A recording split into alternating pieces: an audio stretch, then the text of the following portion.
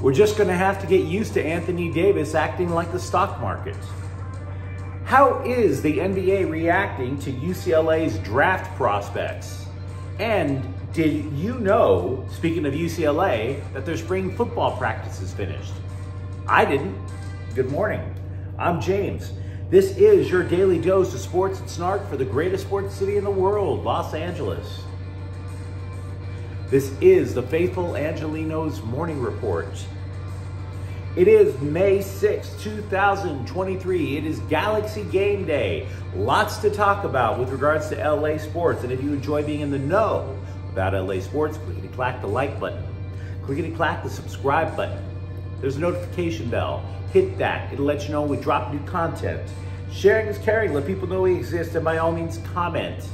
Lots to cover today. Lots to discuss. So, before we go through the news and the notes, let's look at the scoreboard. Yesterday, straight up, Dodger bats went silent. San Diego defeats LA 5-2. Dodgers only got 4 hits. So let's just turn the page on that and go to today. Golden State at the Lakers at 5:30. Game 3 of the best of 7 series. The series right now tied 1-1. And we're going to talk a lot more about that in just a moment. Dodgers at San Diego, 5:40 p.m. Dustin May is 3-1 with a 3.15 ERA versus Blake Snell, 1-4 with a 5.28 ERA. Now look, everybody in the press wants to overreact about Dodgers Padres, whether the Dodgers win or lose. I would like to remind everybody out there that the Dodgers are on a pace to win 96 games. So let's not freak over just one game. Colorado is at the Galaxy at 7:30 p.m. Who's worse, right? The two clubs have combined for just 2 wins in 19 matches. Off the pitch, this is actually going to be the first match where one of the 5 Galaxy supporters groups will abandon the boycott to oust club president Chris Klein. Crazy little night over at Dignity Hill Sports Park ahead, despite the fact that everybody is going to try to show up wearing Star Wars gear. That's great, but whatever. LAFC is at San Jose at 4:30 p.m. Here's an interesting little tidbit. We all know Zlatan Ibrahimovic scored a lot of goals against LAFC, but who, in terms of goals, is the number 2 villain for the black and gold? Jeremy Ebobisse of the Quakes. He scored 6 times against them in 10 matches. But let's get back to the Lakers. Since game 2, the Warriors were really playing up that spot start that they gave JaMychal Green. And honestly, I just don't buy it all that much. Yeah, they kept a little bit of height on the court, but the man only played 12 minutes. What kind of an impact is that? Here is something, though, that I did not anticipate happening. Draymond Green actually was an effective member of the team on the court. He was 1 assist shy of a triple-double in game 2. Yeah, it was just 11 points, but he had 11 rebounds and 9 assists. So he was facilitating a lot for the Warriors in game 2. Having mentioned those little factoids, in my opinion, you cannot look away from the clear lack of aggression from the Lakers. One of the big numbers, one of the big tells, is that in game 1, they attempted 29 free throws. Game 2, they shot 11 fewer, which means that they weren't attacking the rim, that they weren't forcing the refs to make a decision when they were getting slapped around underneath the hoop, because they weren't being aggressive underneath the hoop. Yesterday in the clip, I was mentioning how hypersensitive that the local and the NBA press are, how they want to drag you along with their personal tales of woeful instability. And it's not just the written press, it's most definitely the broadcasters. If the ESPN halftime show replaced their analysts with Demi Lovato, Sinead O'Connor, Kanye West, and Mariah Carey, could you really tell the difference between those 4 and what they have now? Exactly. Consider Bill Plaschke, though, the LA Times shining example of mental imbalance. Game 1, his story, the headline, Anthony Davis silences the critics. Game 2, just 2 days later, Bill Plaschke's headline, LeBron James and Anthony Davis face a harsh reality. Gee, guys, nothing bipolar about that at all. Not a thing. That's stable. I got to tell you, if you've seen these clips for a while, you know that I look at things a little differently. Here's something a little different. That loss in game 2 was Anthony Davis's 20th consecutive game. That is the first time he's played 20 consecutive games since the Orlando bubble. What happened in the Orlando bubble? They won the ring. What happened without Davis at all for the last few years? Exactly. So the Lakers are in a significantly better position. That is the harsh reality everybody has to face. It's the Lakers with Anthony Davis who actually have a legit shot at going to the NBA Finals. So I would tell you to expect a more aggressive LeBron James and Davis for a number of reasons. It's not just by being at home. It's not just by being in game 2, but because they are also rested. Davis went from playing 45 minutes in game 1 to playing just 36 in game 2 because of the decisive nature of the Warriors' victory. LeBron James, he played only 29 minutes in game 2. I'm not suggesting that you're going to see the type of ass-kicking that the Lakers laid on Memphis in game 3. LA took Memphis's trash talk personally. They just didn't say it. Golden State is not that immature to give the Lakers a bunch of bulletin board material, but focused, much more driven in front of the home court? Yeah, I would expect that. James said as much after game 2, especially saying that he still believes in the Lakers' defense. Said Coach Darvin Ham, "I fully anticipate our team to respond in the right way," unquote.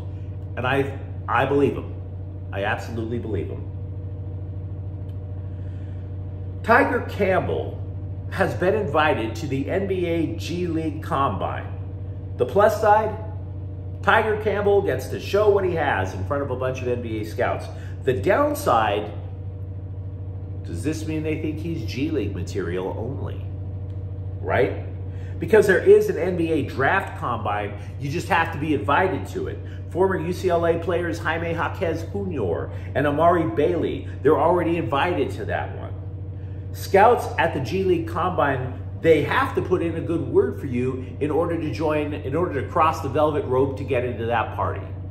So Tiger Campbell does still have a shot to go to the NBA Draft Combine and hopefully be impressive enough to latch onto a regular NBA team. But even if Campbell doesn't get invited to the NBA Draft Combine, it doesn't mean that he should consider an exciting new career as a middle manager at a Walmart. It doesn't mean his career is over. Last offseason, former UCLA guard Jules Bernard, he was invited to the G League Combine. He didn't get drafted, but he did sign with the Detroit Pistons. Now, Detroit sent him to their G League affiliate, but he still has a career, and he still has a shot at the NBA. So there's that. Meanwhile, 2 other former UCLA players aren't expected to showcase in any way. They're not going to a combine. They're not necessarily being invited for individual workouts because they can't. Jalen Clark can't. The man had Achilles surgery. How are you going to jump or run without an Achilles that's been fully healed? Adam Bona had surgery to repair a shoulder labrum. You're not going to be lifting your arm up over your head to grab rebounds or shoot. So that's their story. But they are still eligible to go to the NBA. So that is more or less what's going on with UCLA basketball, with one exception that I have to get out of my system. I really don't like to tell adults how to live their lives unless crime is involved, right? You really don't want your mail going to jail. But I wonder if Amari Bailey is really doing the right thing by declaring for the NBA draft. And by the way, his family is insisting that he is not going to return to UCLA. He's not going to pull out of the draft and return to school. Here's my rationale. Bailey is projected to go in the late first, early second round. Anyone else think because of that, if he had stayed another year in Westwood, that he could be a lottery pick? Think about it. That extra year at UCLA, he would be the unquestioned leader of a national power. The offense would flow through Amari Bailey instead of simply being a cog with a veteran team where most of the shots still go to Jaime Jaquez Jr. He would be the new Jaime Jaquez Jr., only with a much more varied, much more, he wouldn't just be a guy who, shoots Jays. He would be driving to the hoop. He would be doing all sorts of other things that would intrigue NBA scouts. Now, I mentioned all that stuff about UCLA basketball. I want to add that over at USC basketball, Drew Peterson was also invited to that G League Combine. Did you know that UCLA's spring football practices have ended? Like I said, I didn't. And this really bugs me. The Bruins football program is cloaked. It is spy versus spy. It is clandestine behavior, and it bothers the hell out of me a lot. Now, I'm not saying you got to open up the playbook for me, but show us something. Try not to make everything about your program look like it's the Mueller report from a few years ago. I'd even say that Chip Kelly's commitment to keeping things so hush-hush is one of the reasons that the Bruins have struggled to draw fans to the Rose Bowl. You're not in the news. People don't talk about you. So why are people all that fascinated about buying a ticket? Right? This is a frayed relationship between UCLA football and its fan base. Look, consider the differences of spring practices. The major programs, they would hold a spring football game. They would either sell a couple of tickets or open it to the public. The major programs drew like 50,000, 60,000. USC drew 35,000 to the Coliseum. Colorado, which stinks, they hired Deion Sanders, and because Deion Sanders has that flash, who's Coach Prime, they drew 45 to 46,000 people at their stadium to see what the New Look Buffaloes would look like. What did UCLA do? They had a spring practice on campus, and the LA Times suggested that fewer than 50 people showed up. And by the way, those 50 people, they watched it from atop a parking structure. Yeah. And those 50 people were monitored. They were watched by UCLA people, making sure that those fans did not use their cell phones for pictures. For Pete's sake, guys, they were just wanting to take selfies. This was not corporate espionage. But that's the way Chip Kelly runs things.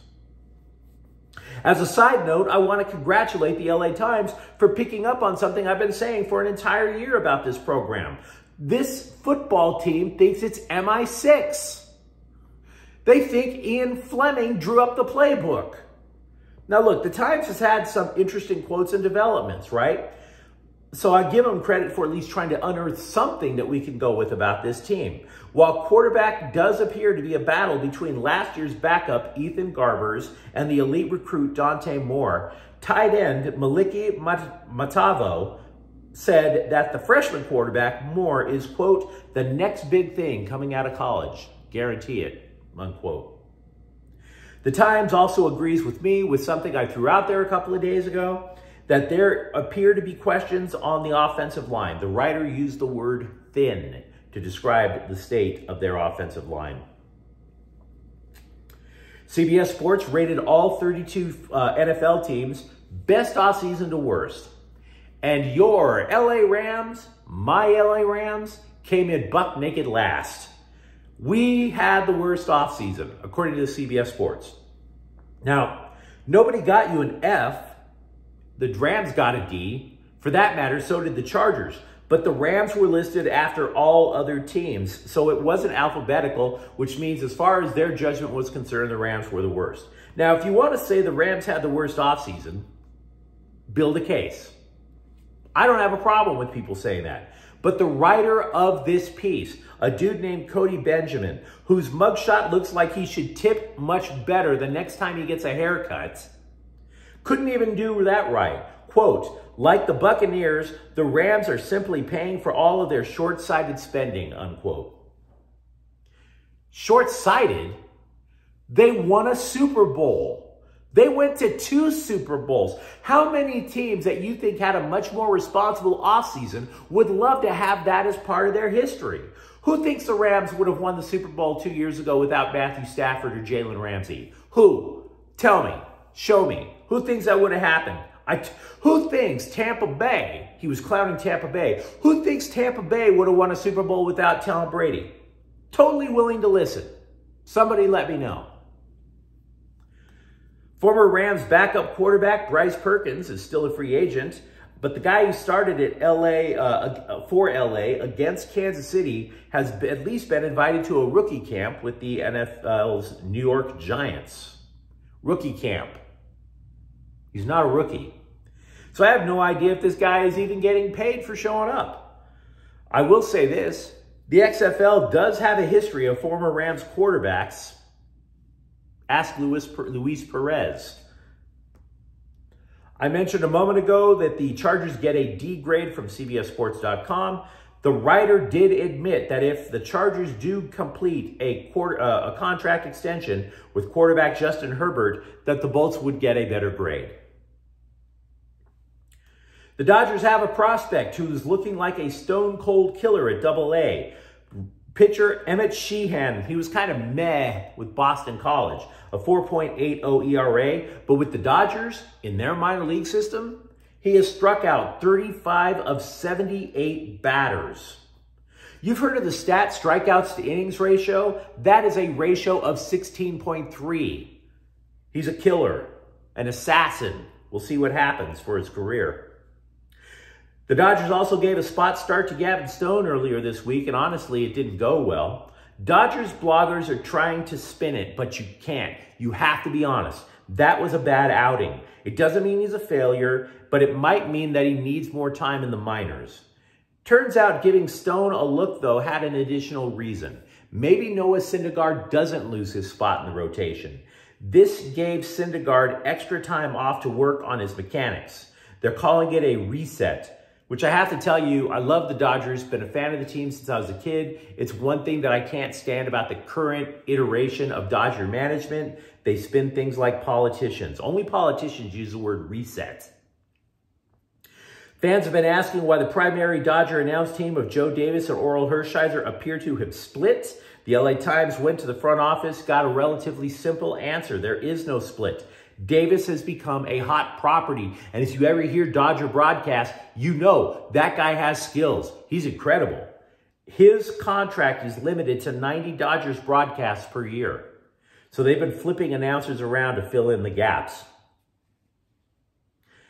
There is a website called Evolving Hockey. They're analytics guys. Now, part of analytics is to determine what a player could be worth. They believe Kings free agent Gabriel Velarde is worth about $4 million a year now, just from one really strong year. How does this matter for the Kings? Well, at the end of the season, the Kings were said to have about $2.5 million in cap space. As it stands right now, though, there are only 18 players under contract. Cap projections have been revised. So LA has $7.5 million in cap space. So say you give Velarde his $4 million a year contract. Now you only have $3.5 million left. So where do you go from there? The Kings have a blog, or a Kings fan has a blog called Hockey Royalty.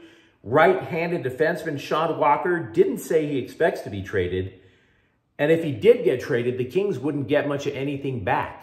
Not at all. But they would get cap space. They would get cap space. $2.5 million on top. And by the way, they do have to move somebody on the back line. They have a glut of right-handed defensemen. The writer suggested trades for other players, but we are going to look away from that because those are all predictions or hopes. There's not a lot of reason to believe Rob Blake would actually buy in to trading, say, a Victor Arvidsson. There's not a lot of reason to buy that. Mo Hassan, who seemed like a pretty good soldier for USC's football team, is the third-string quarterback. He went to social media and said that he has joined the Tennessee Titans, although Tennessee didn't announce it. There is a reason that you have to be reminded that he actually was on the Trojans program, though. It's because he never played. He kept getting injured. Even as a fifth-year senior, the guy blasted out his Achilles during off-season workouts, wound up missing the entire season. But let me know what you think in the comments thread. What if it's not Anthony Davis, what do the Lakers have to do? What did you think of the Dodgers-Padres in Game 1? And if you enjoyed talking LA sports with me, don't forget to subscribe to Faithful Angelenos. We're talking LA sports every day here. Thank you for watching. I'm James. We'll be back later today with a Galaxy Rapid Recap. Faithful Angelenos is a Corte El Queso production. Take care.